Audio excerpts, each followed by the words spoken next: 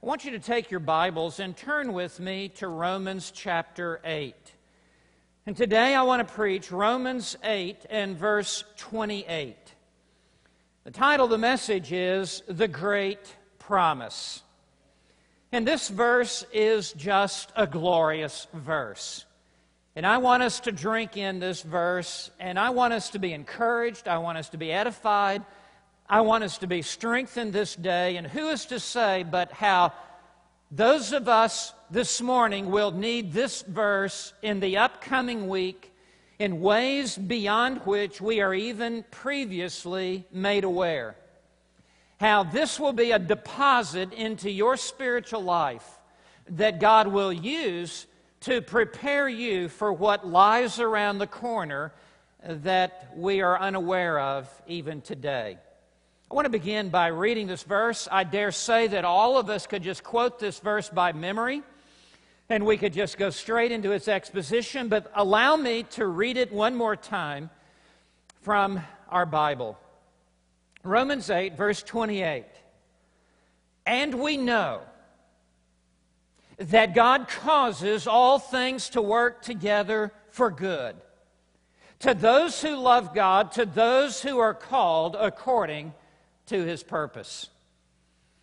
It was the great Bible teacher James Montgomery Boyce who said, if the Bible is a ring, then the book of Romans must surely be the diamond on this ring. And if that is so, it could be argued that Romans chapter 8, Boyce said, is the apex cut of that diamond upon the ring. And if that be true, then Romans 8:28 is surely the tip of that apex cut of that diamond upon the ring. By this, Boyce was arguing that this portion of Scripture is the choicest, perhaps, in all of the Word of God. He took an entire year to preach through simply this one chapter.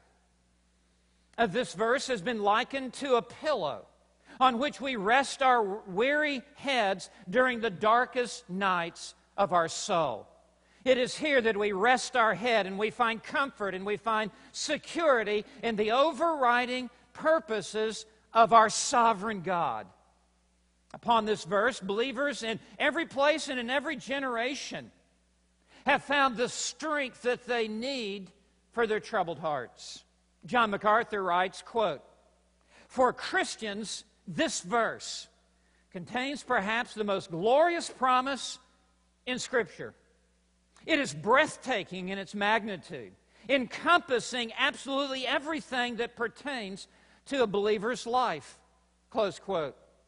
Now, there is nothing that lies outside the parameters of this verse. This verse puts its arms entirely around us and entirely around everything that ever transpires in our lives and assures us that God is at work and God is causing it all to work together for good. Could there be a greater promise today other than heaven itself? It is truly impossible to exaggerate or to overestimate the height and depth and breadth and length of this verse. Boyce calls this verse, quote, one of the most comforting texts in the entire Word of God, quote. And elsewhere he calls it, quote, that tremendous text, close quote. I believe that there is not a one of us here today who would disagree with this assessment. This is indeed a tremendous text. It is a Mount Everest of truth that we must scale today. From its mountaintop, we have the eternal perspective, and we can see what we do not see in the valley of life. We see from the top of this text as God sees. We see what God is doing in our lives. Every one of us here today needs to drink fully from the deep well of this text, which is bubbling up with living water. Here is comfort for every discouraged heart here today. Here is strength for every wavering soul here today. Here is hope for those who are discouraged and who are beaten down by the trials of life. Here are the loving arms of God reaching around us and lifting us up and bringing us assurance that every moment of every day God is at work and God is causing all things to work together for our good. Here is an anchor for our soul when we find ourselves adrift in the storms of life. Now, as we look at this verse, it's just one verse, but our time will be more than occupied today to plumb its depths and ascend to its heights. But I want you to note four things with me as we look at this text. I want to lay out the roadmap. I want you to note with me the great certainty, and we know. I want you to see the great activity that God causes all things to work together for good. And I want you to see the great purpose, which is for good. And finally, the great calling to those who love Him, who are called according to His purpose. All right, let's delve in. Let's jump in to the wonderful waters of this text. I want you to note first the great certainty. Notice how this verse begins. It begins with a dramatic statement of emphatic conviction. And this verse begins with these three words, and we know. Every one of us here today need to be able to say with Paul, and I know. Please note, this does not say, and we feel, as though we are led by our feelings. Nor does this say, and we understand why, as though we have God's insight into the why of things that unfold in our lives. And nor does this say, and we hope, as though we should be living by some kind of wishful thinking. No, this does not say, and we feel, and we understand why, nor, and we hope. This says, and we know. Every one of us here today must have this deep inner conviction, this deep inner certainty. This is the anchor point for our Christian lives during our pilgrimage here upon the earth. Now, our circumstances may lead us to think otherwise, and our feelings may cause us to assume otherwise. But our lives must be led by something far deeper and something far more stable than reading our circumstances or by going by mere emotional feelings. We must live with a deep sense of conviction based upon what this glorious passage says. And we know. Please note the word we. It's in the plural, which includes every Christian, every believer. This is not just something for Paul, the theologian and the apostle, to know. And this is not just something for some believers to grasp. When Paul says we, and we know, he is saying that every one of us here today should have this deep, settled conviction. And if we're not able to say, and we know, we are going to drown in the Christian life. We are going to be so filled with discouragement at times and disillusionment that will lead to a sense of defeat in our own spiritual lives that we will be of little good for the Lord here upon the earth. We must be able to say, and we know. Do not ever let discouragement cause you to doubt the truth of this verse. Do not ever allow disillusionment to ever shake you loose from this core conviction, and we know. If we are to live by faith and not by sight, if we are to live by faith and not by feelings, if we are to live by faith and not by the outward appearance of our circumstances, we must have this great certainty, or we are going under. That's number one, the great certainty. Do you have this great certainty? Can you say with the Apostle Paul today, and I know this? Well, this leads to the great activity. And I want to set it before you. Notice the next words in this glorious passage. That God causes all things to work together for good. What a glorious statement of the great activity of God in and through and over our lives. Let me begin by saying what this verse does not say. Let's begin at that point. This does not say that all things are good. This is not putting a spiritual spin on the ball that says all things are good. This does not say that. Sin is not good. Evil is not good. The devil is not good. There's plenty in this world that is not good. It could be argued there's more evil and more bad than there is good in this world. Neither does this say that God causes all things. To be sure, God is not the author of sin. God is not the author nor the participant of evil. This does not say that God causes all things. Rather, this says that God causes all things to work together for good. Now, all things are not good, but God causes all things, both good and bad, to work together for good. This is to say, God harmonizes all things together for the ultimate good of believers and for the ultimate purpose of His glory. Note the verb work, that God causes all things to work. This word work is in the present tense, and it is in the active voice, which means, and this is an important distinction, which means that God is always and continually at work. God is never inactive. God is never a mere spectator. God is always actively causing all things to work together for our good.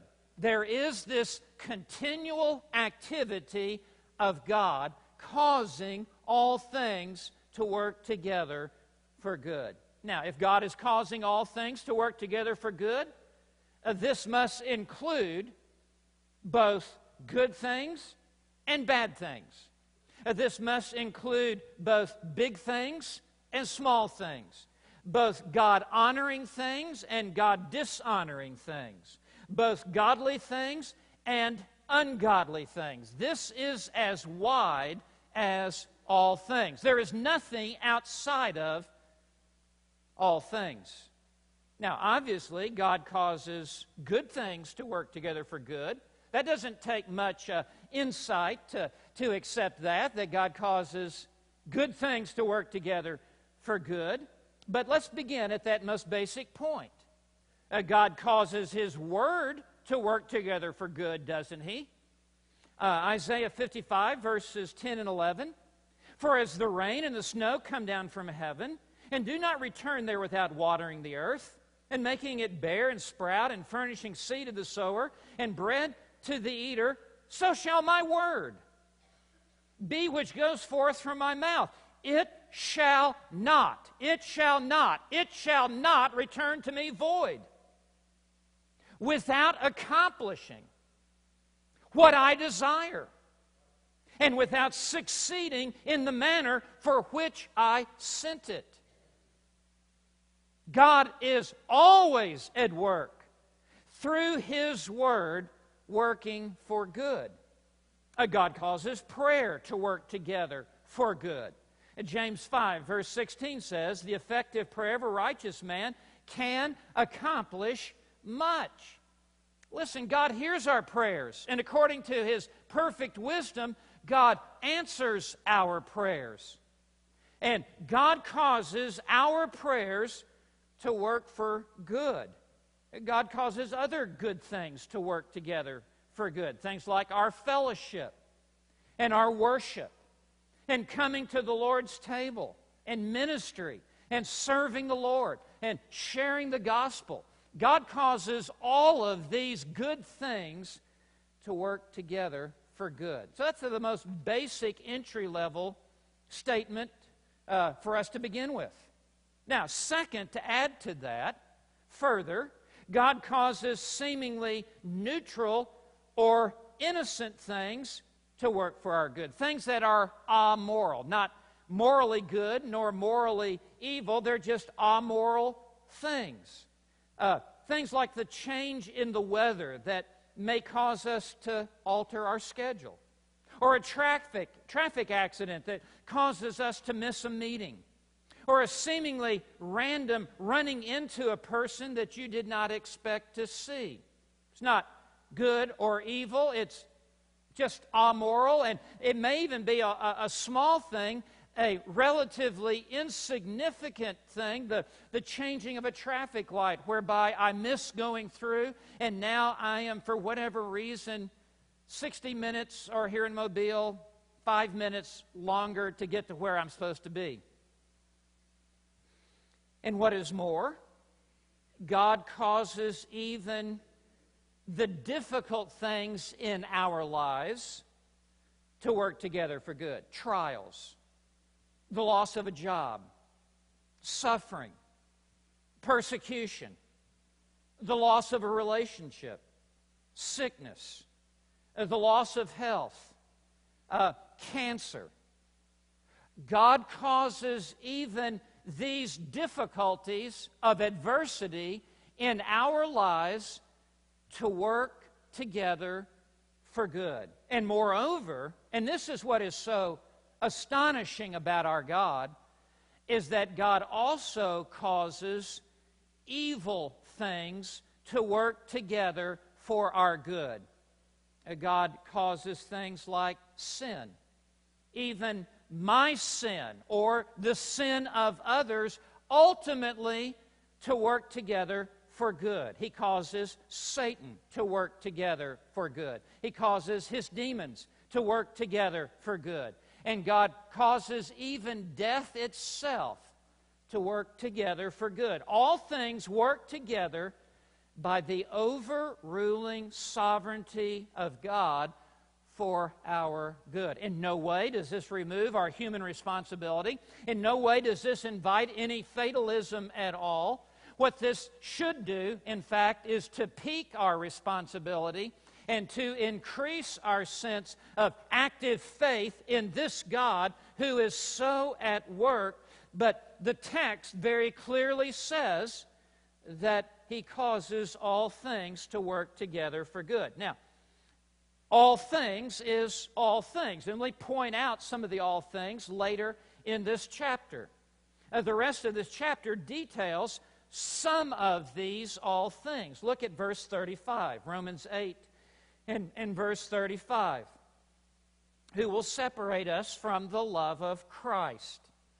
Will tribulation or distress or persecution or famine or nakedness or peril or sword? That's quite a cluster of difficulties that come against the life of a believer. Question: do all these things work together for good? Answer, according to verse 28, yes, verily, amen. Now, look at verse 36. Just as it is written, for your sake we are being put to death all day long. That's, in essence, the worst thing that could ever happen to me.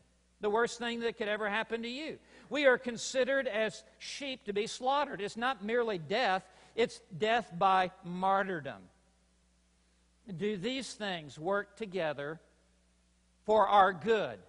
The answer, according to verse 28, is yes. Even death and being put to death by slaughter. Look at verse 37. But in all these things, we overwhelmingly conquer through Him who loved us. And the only way that we ultimately, overwhelmingly conquer is to understand that He causes all things to work together for our good, that we do not live in a defeated mode, but that there is a dynamic sense of triumph and victory about our lives as we move forward by faith, that God is causing it all to work together for our good. Oh, look at verse 38 and verse 39. Again, just to see how expansive and how inclusive is all things. For I am convinced, and that is like saying, and I know, for I am convinced that neither death nor life, nor angels nor principalities, nor things present nor things to come, and by the way, those cover everything. There's nothing outside of death and life. All right? That's like saying preach the word in season and out of season. Well, there is no other season. If it's not in season or out of season, that means to always preach the word. And here, when he says, I'm convinced that neither death nor life, there is no third option. You're either dead or you're alive. Nor angels nor principalities. Now look at this one. Nor things present nor things to come. That covers the field. There's nothing else in your life other than what's going on right now and what will go on forever in your future. Nor powers, nor height, nor depth, nor any other created thing. In Paul's genius mind, under the inspiration of the Holy Spirit, he tries to push the fence out as far as it will go in his thinking. And what he is saying, all things, height, depth, breadth, length, life, death, present, future, anything and everything. And all of this tucks into verse 28. All of this is compressed down and fits into the all things of verse 28. Now, if that is not enough, fast forward just for a moment to chapter 11, the last verse, verse 36, which is the end of this section. And in Romans 11, verse 36, Paul takes up again these two words, all things, to show how inclusive is the sovereignty of God over every circumstance of life and death, time and eternity. So, look at Romans 11, verse 36. For from Him, and through Him, and to Him are, now note the two words, all things. The very same words he uses in Romans 8, verse 28, and we know that God causes all things to work together for our good. And at the end of this, he says, to Him be the glory forever, amen. Look at Romans 11:36 one more time. From Him is the source, through Him is the means, and to Him is the goal or the purpose. That covers the field.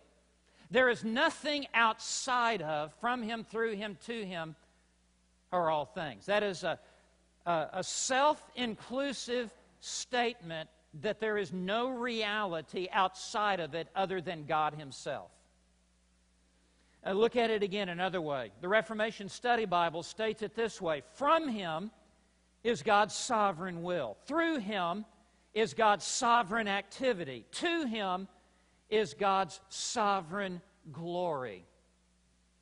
And what this is saying is there is nothing that ever occurs in your life but that God is working and causing it to work for a higher good and purpose. There is nothing that will ever occur in your life, even bad things, even bad decisions that you have made, but that God, who is sovereign over all, can take even the bad things in your life and to work them together for His good, for His glory, and for our good. Now, this leads to number 3, the great purpose. We have seen the great certainty and the great activity. Our certainty in God's activity, harmonizing all things perfectly together Now I want you to see the great purpose. It's these two words in the middle of verse 28, for good. Do you see that?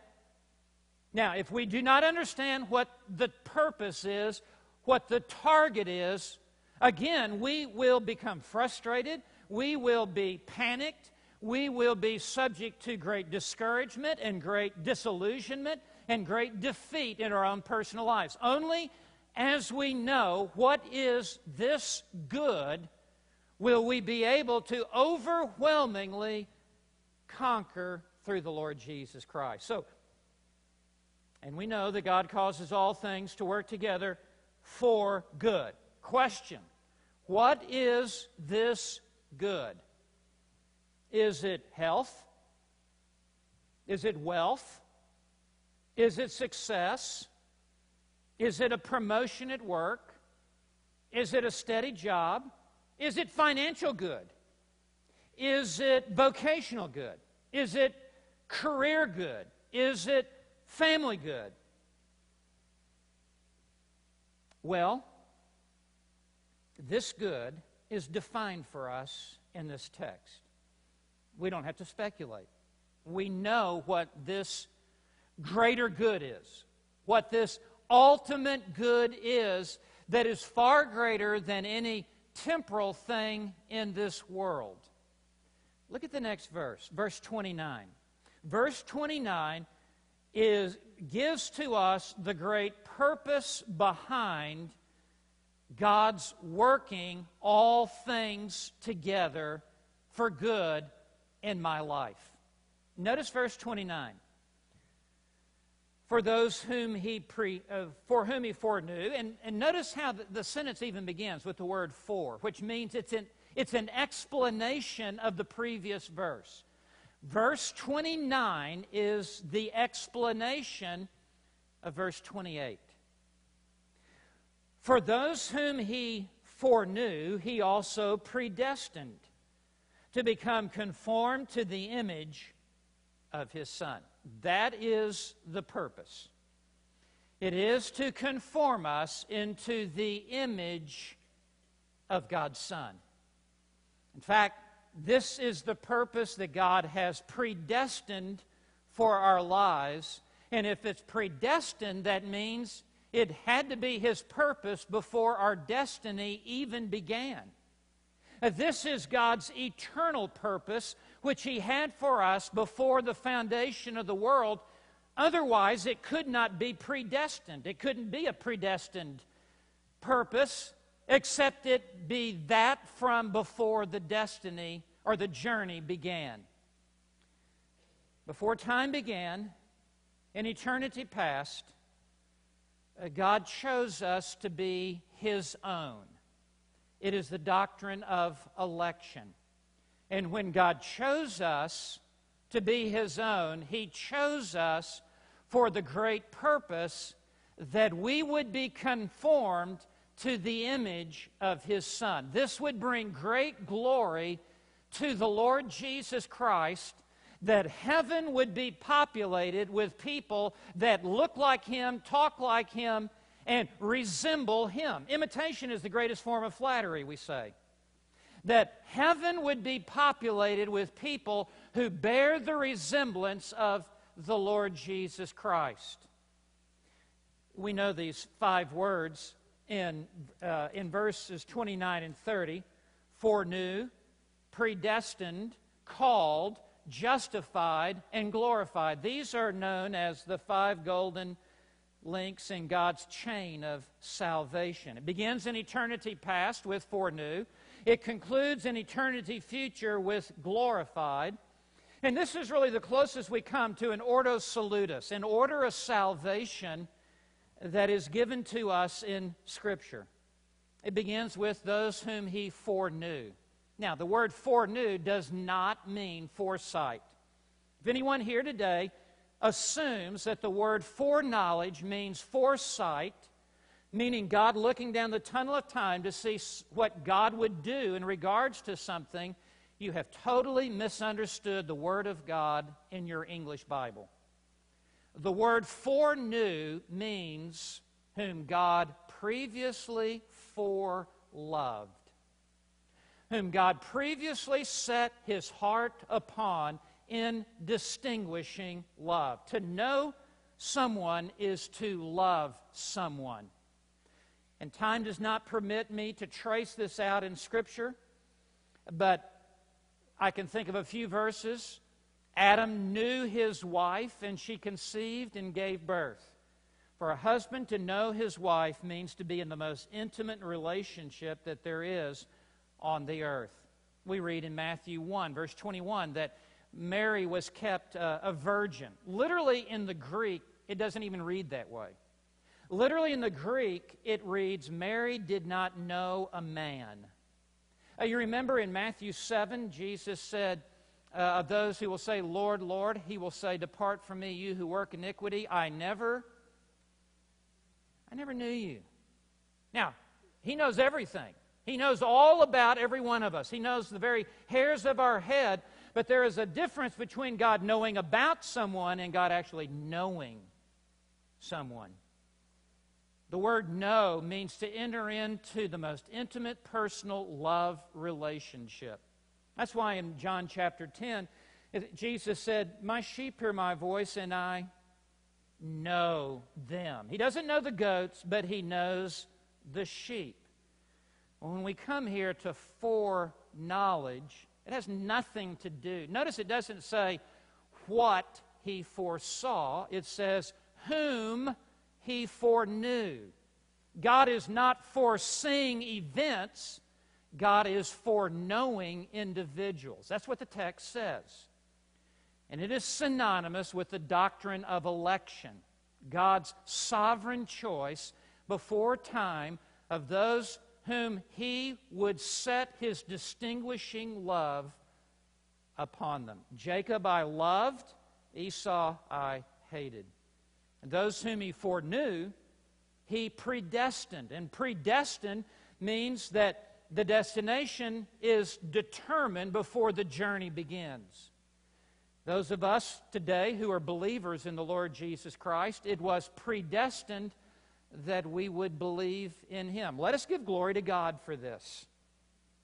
That He is the author of our salvation, start to finish.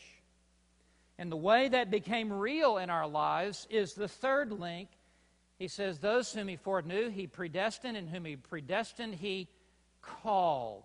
This is the effectual call of God. It is an irresistible summons, an overpowering drawing by which the Holy Spirit overcame our resistance, and in the day of His power, He drew us to Himself, that we would believe upon Him.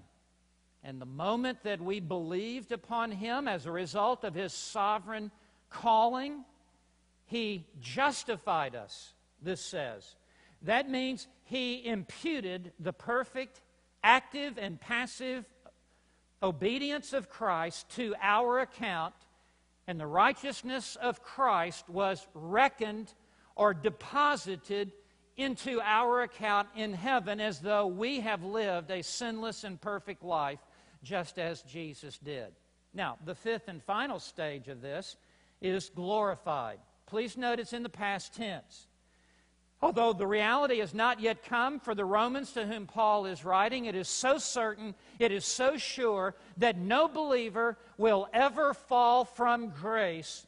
Heaven is spoken of in the past tense, that we will be glorified.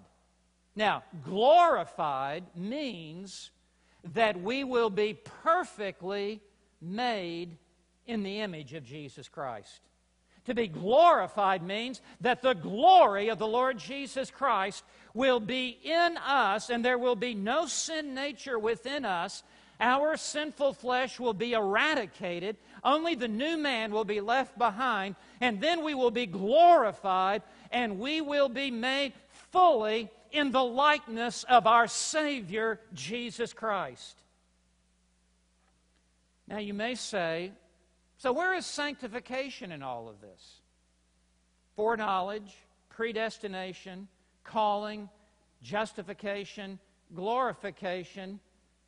seems to have passed over sanctification. Where is that? Well, that is in verse 29.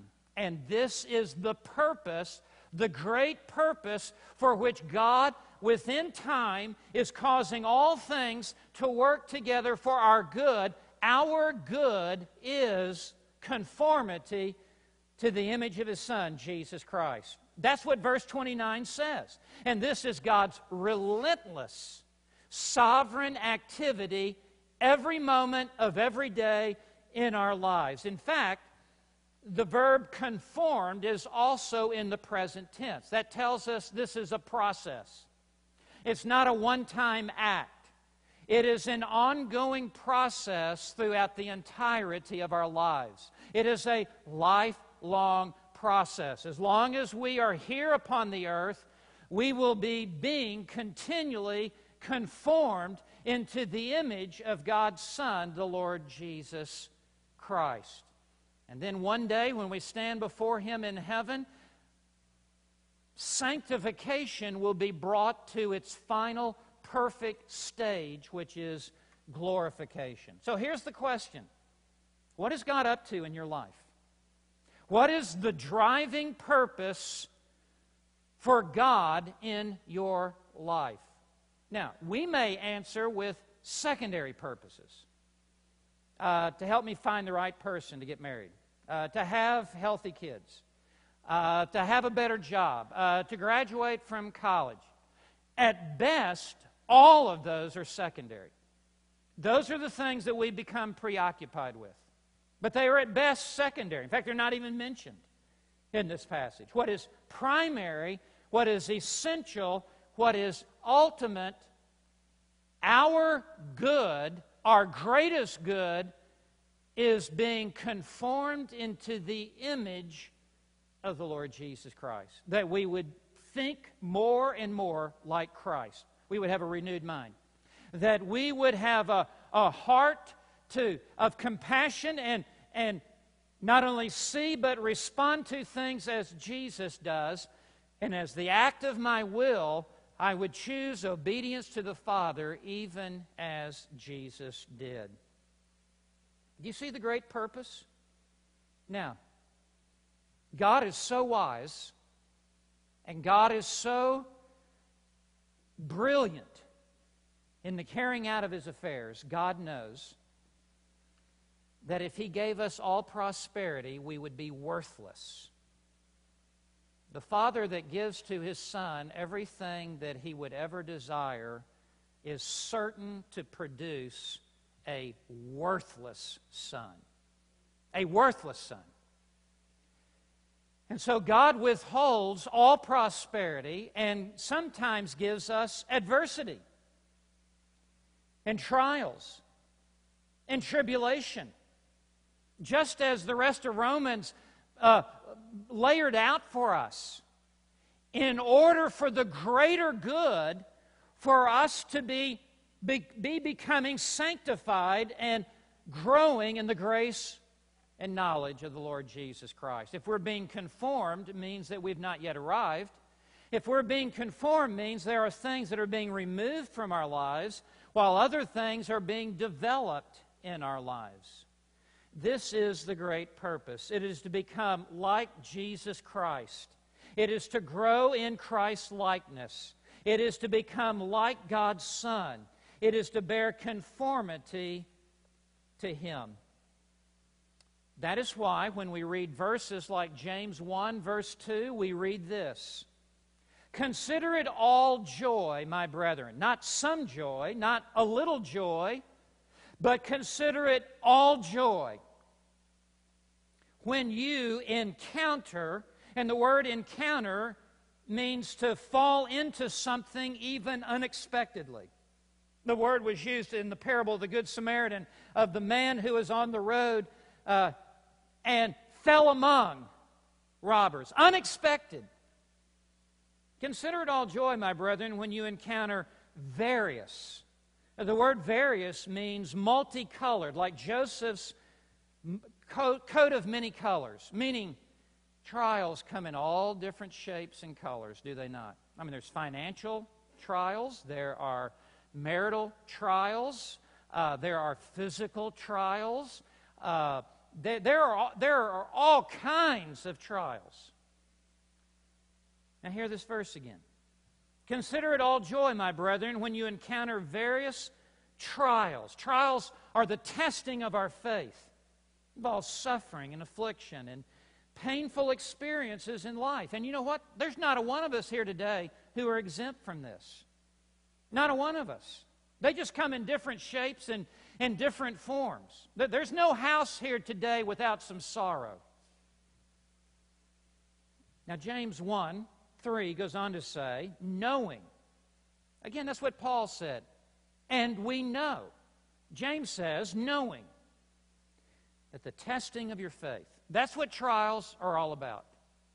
They are the testing of our faith. They are like pop quizzes in life to see how you're doing, where your hope is, where your focus is, as well as to cultivate and develop a more singular trust in God, knowing that the testing of your faith produces endurance.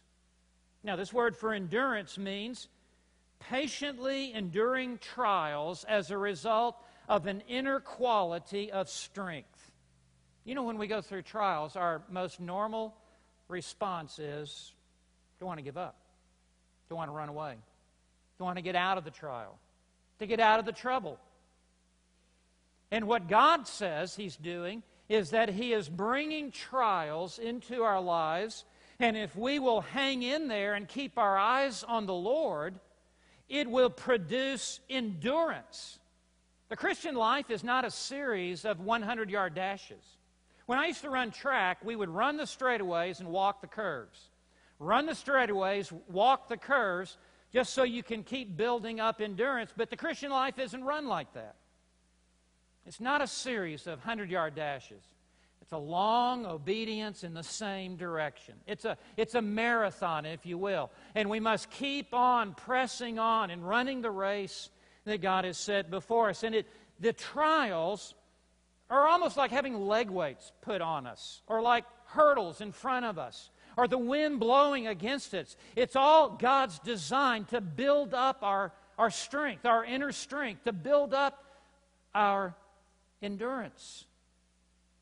And let endurance, verse 4, have its perfect result, so that you may be perfect.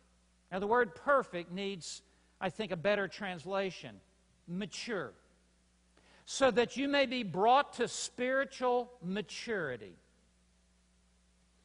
That you may be perfect and complete, lacking in nothing. This is the great purpose that God has for our lives.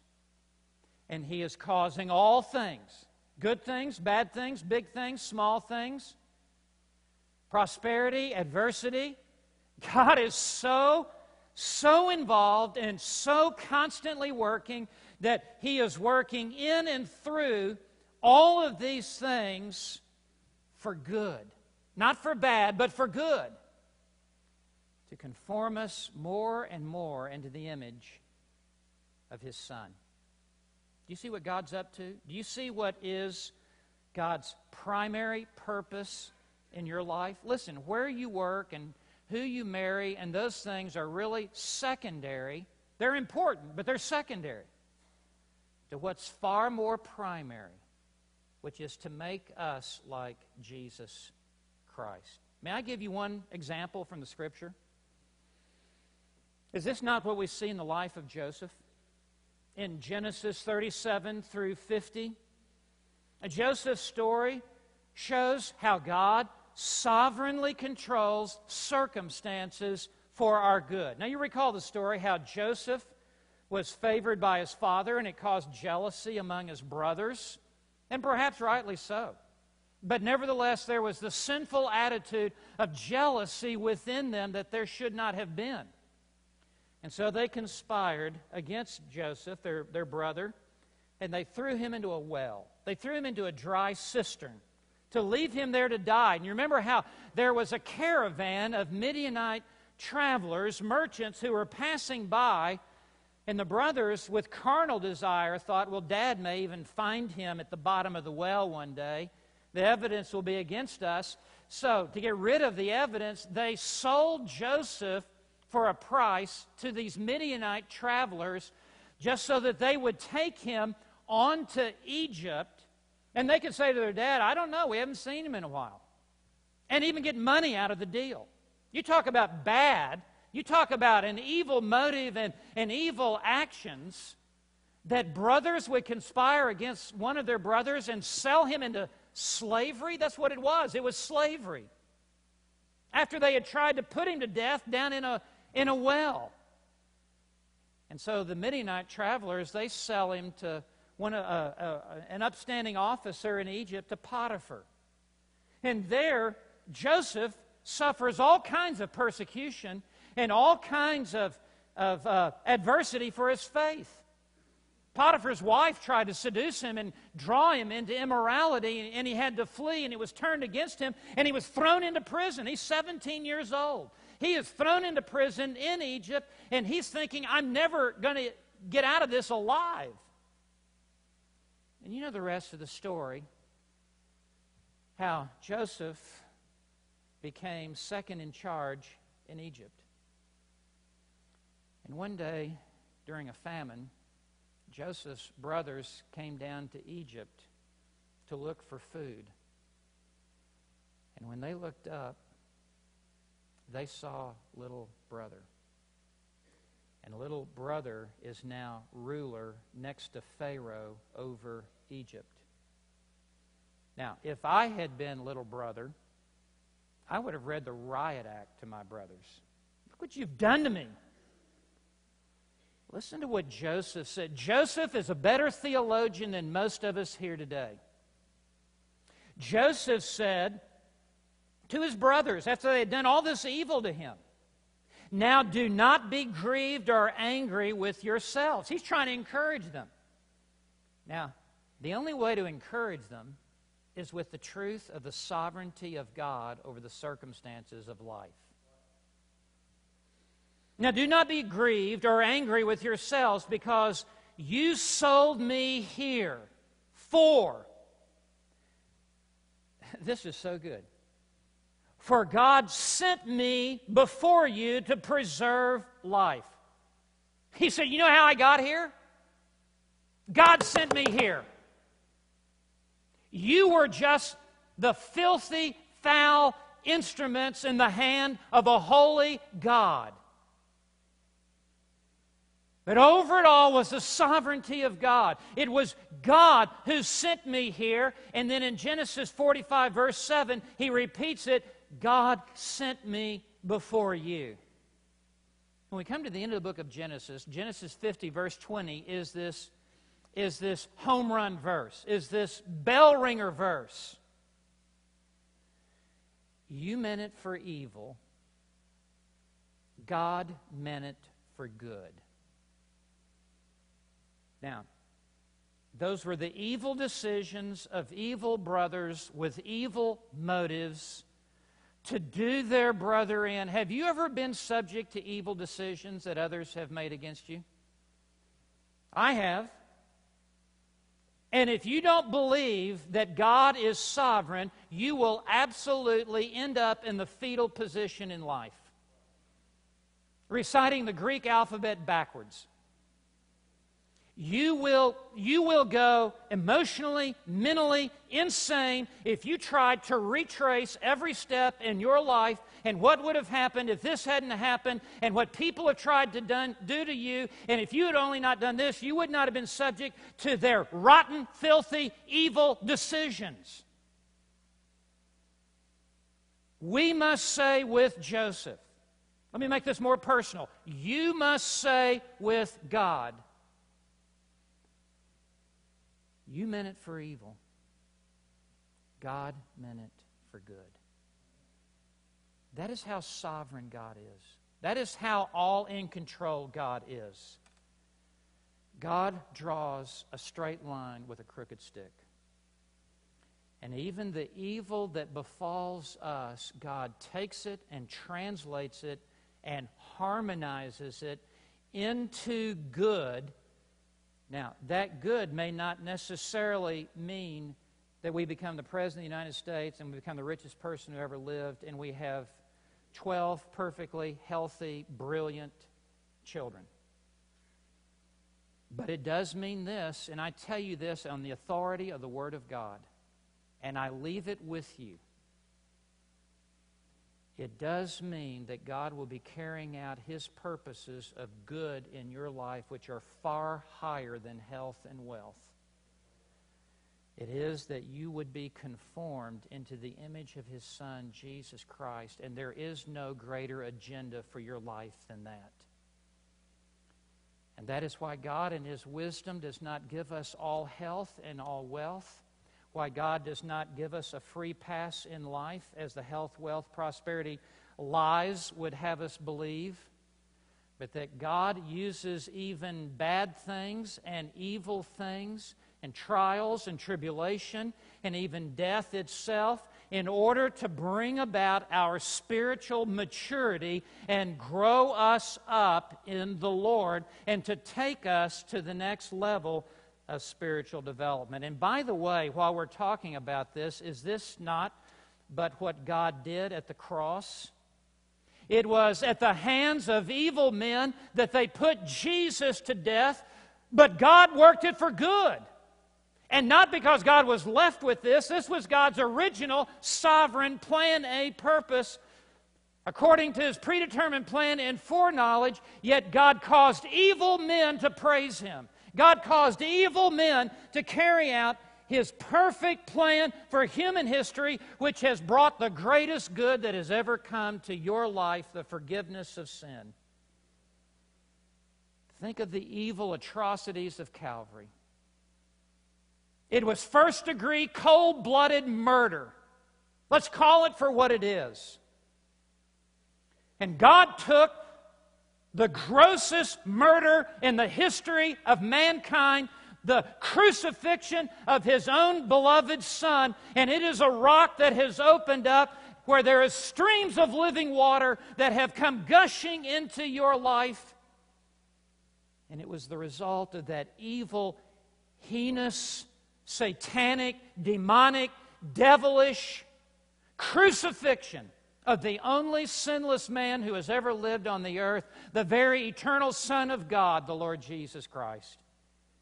And God has worked it all for good, for the greatest good that has ever come to your life. Listen, in an argument from the greater to the lesser, if God did that at Calvary, don't you think He does that in your office tomorrow morning? If God has done that at the cross to bring blessing for the ages, don't you think that God can do this in your life this week in the relatively small issues that are before you? It's an argument from the greater to the lesser. I must conclude, lest this become a series. Let me show you the end of verse 28. I heard your nervous laugh.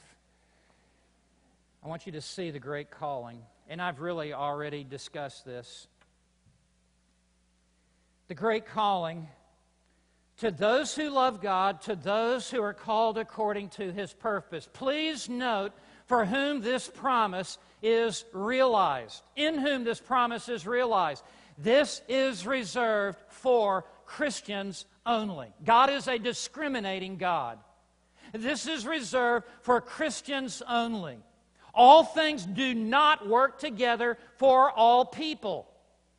This does not apply to everyone. It is only for those who are true, born-again believers in the Lord Jesus Christ. And what we have here is the heads and tails of the same coin. There's a twofold description of one and the same person. One is on the human side, the other is on the divine side. On the human side, believers are those who love God. On the divine side, believers are those who are called according to His purpose. There you have it. The human side is we love God. And everyone in the world either loves God or hates God. There's no one who's just indifferent to God. Whether by active rebellion or in indecisiveness, every unbeliever is a God hater. That's why if you had a seeker-sensitive service and you were dependent upon sinners to show up, no one would show up. God is the seeker. Those who love God are those who have been sovereignly, effectually, irresistibly called by God to love Him. This is an extraordinary statement of divine sovereignty. Please note that saving faith here is not mere intellectual knowledge of some facts about the Bible. The genuine Christian is one who loves God. It goes further than just knowing with the mind the facts of the gospel. There is in the heart a passionate love for God. That's when conversion is real. It's when you suddenly hate your sin and you love God. You hate your self-righteousness. You hate your self-centeredness. You hate your pursuit of sin in this world. In fact, you hate this evil world system, and you now love God, and you love His Son, the Lord Jesus Christ. That's what the word conversion means, that everything is turned around. You are converted. But the only way that could ever happen is by sovereign grace. The only way this could ever happen is by sovereign regeneration, by sovereign calling. And that is what the end of the verse says, to those who are called according to His purpose. So let us be encouraged today. This great promise. God is always at work in our lives. Right now, God is present tense at work in your life. And God is at work in your life not for bad, but for good. He is at work for your greatest good. God is at work for your ultimate good. God is for you. God is with you. God is working right now for your good. He is using good things for good. He is using bad things for good. He is using all things for good. Do you see this? Do you see this in God's Word? This is what God is doing in your life. And even temporal defeats and temporal setbacks, God is working for good. In 1555, Queen Mary, otherwise known as Bloody Mary, began her assault upon the Protestant believers in England. I have at the front of my Bible the first man burned at the stake, John Rogers, in 1555. One faithful preacher was named Bernard Gilpin, and he was accused of preaching the gospel. That was his crime. Preaching salvation is by grace alone, through faith alone, in Christ alone, and he suffered a heresy trial in which he was found to be guilty by Bishop Boner. And he was sentenced to go to London to be burned at the stake publicly before the watching eyes of the aristocrats of London.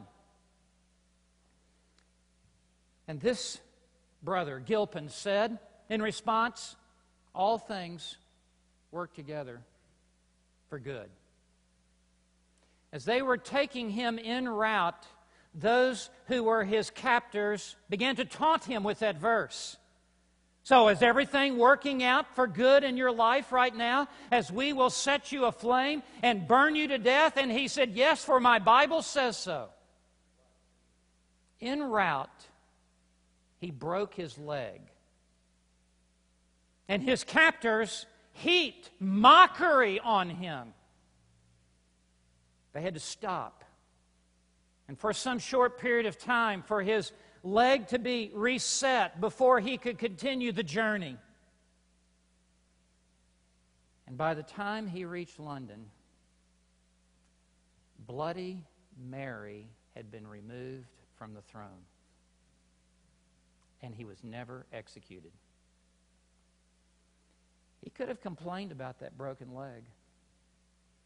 But if he had seen the big picture, he would have raised up to the heights of heaven and kissed the clouds and said, God, thank you for that broken leg. Because it was by this broken leg that my execution was delayed, and you have spared my life. I wonder what there is in your life today that is the equivalent of the broken leg. That as you see it in your life, it is a source of great despondency and source of great discouragement as you would doubt that God has a plan and a purpose for your life. If you could but pull back the veil and see what all that God is doing, you would say, for I know that God causes all things to work together for good to those who love Him and who are called according to His purpose. Let us all be mature believers. Let us all be grown up in our faith. Let us no longer be children. Let us see as God sees, and let us know with deep certainty what Paul states, that God is always at work, causing all things to work together for good. Let us pray. Father, we thank you for the good that you are bringing about in our lives. And I pray that you would open our eyes that we might see all the more fully. In Jesus' name, amen. Because of the time and that I have preached a little longer, rather than us closing with a hymn, I would like to ask the ushers to come, if you would come for the offering. And as Susan and the instruments would play during the offering, then we will be soon dismissed. Father, as we now take this offering, etch it into our minds, put it down deep into our souls, that you are causing all things to work together for good. In Jesus' name, amen.